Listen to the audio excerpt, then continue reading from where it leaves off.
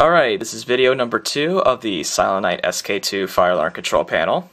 Today we're going to be demonstrating the temporal coding feature that you can use for the NAC circuit. Now, I do have a horn strobe up, but strobes and codes do not work at all because coding a strobe can damage the strobe.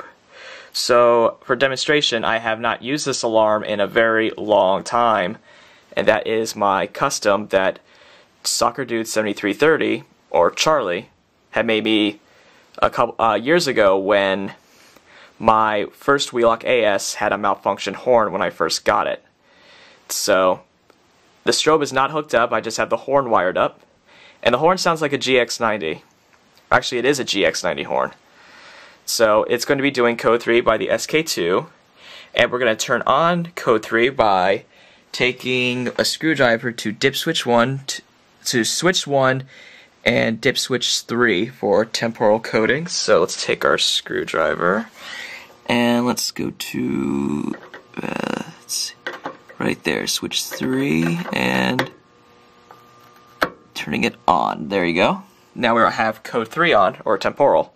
So let's go ahead and activate it. Oops. Oh, there you go.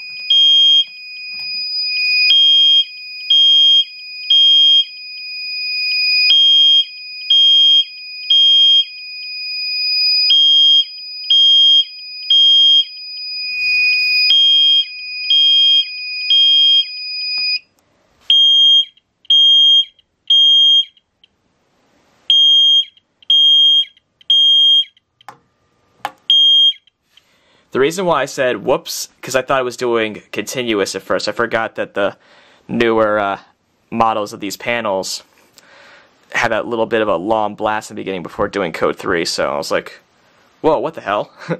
Anyway, I key activated the pull station, my phone just vibrated, I'm not sure who's texting me, so we can go ahead and just reset the system.